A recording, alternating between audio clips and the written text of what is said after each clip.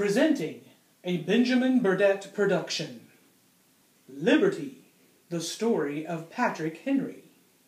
Starring as the narrator, Benjamin Burdette. Co-starring as Patrick Henry, Benjamin Burdette. Hello, I'm Patrick Henry. I was born May 29th, 1736 in Virginia.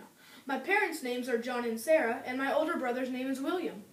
Now, little Patrick, we must get our things together for the St. Andrew's celebration. Yes, our carriage will be leaving in 5 minutes' time. Oh, what?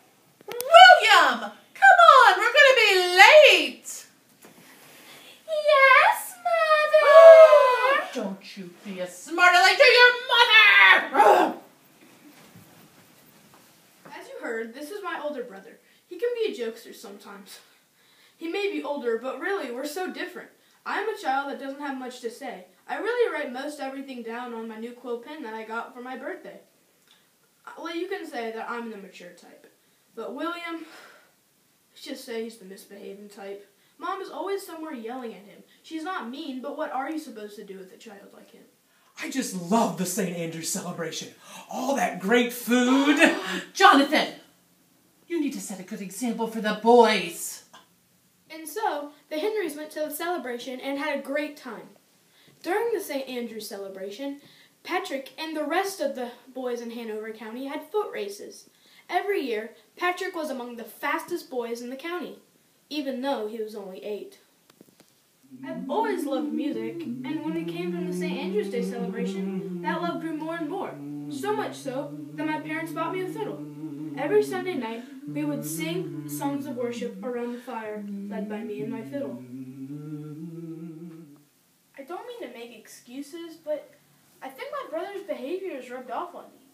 Last week, I put a young skunk in a basket and then put it on my teacher's desk. She thought it was a nice gift of fruit and bread because that's what Germans like, I guess. But when she saw the basket and opened it, what jumped out was a young skunk, and she was like, Ah! Who put a skunk in this basket? It sprayed me and I can't see. Schooling ended for me around 11 years old.